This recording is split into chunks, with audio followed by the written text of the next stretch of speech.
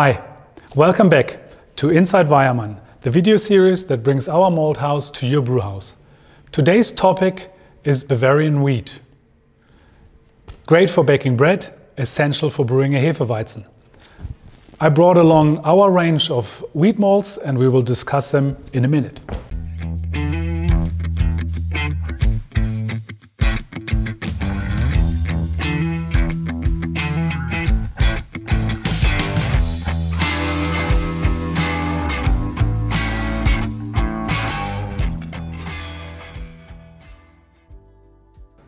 Right, so what did I bring you in terms of wheat?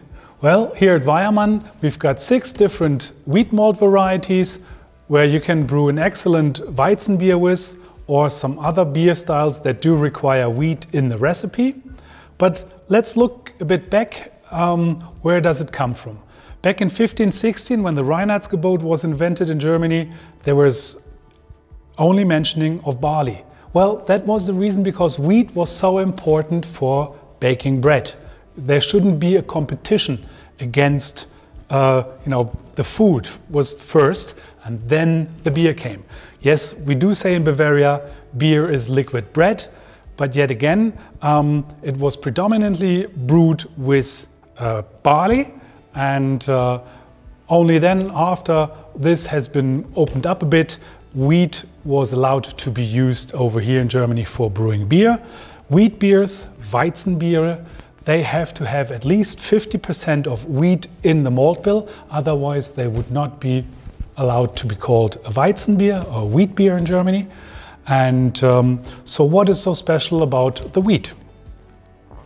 Well, first of all, the wheat kernels does not have a husk, so it does not have any filter properties. That's the reason why you need to have a solid barley base for good lautering processes. So here the wheat that we use, Elixir for example, is one of the varieties that we malt in our malt house, has excellent brewing properties. There is no actual brewing wheat.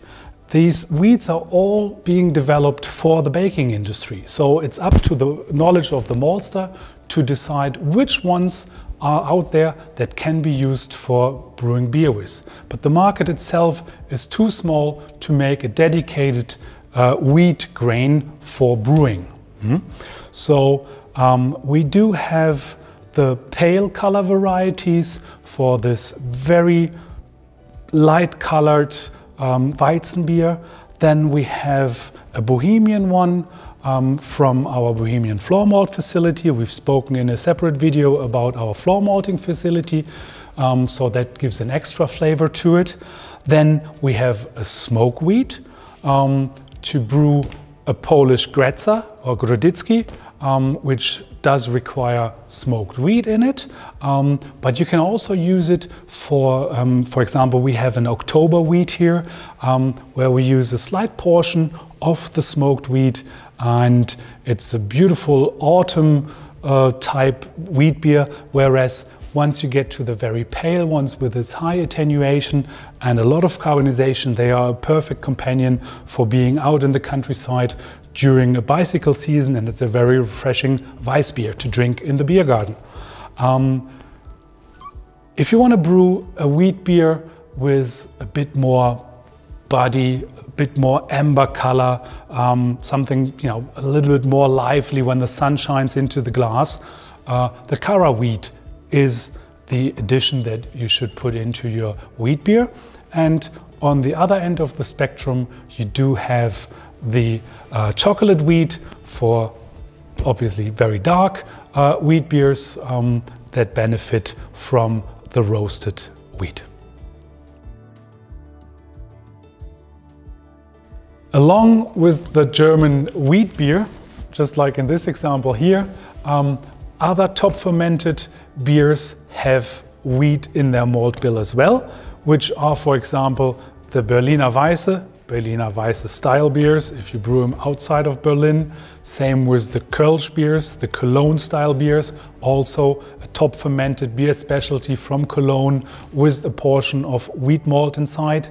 And multi-grain beers together with rye and spelt benefit from wheat. So here with the 6 wheat malts, you have a very nice range of wheats to brew your beers with. And I hope you enjoyed our short excursion into the Bavarian wheat that goes around the world. And if you want to support us, give us a like on our social media channels, and I hope to see you soon again. All the best.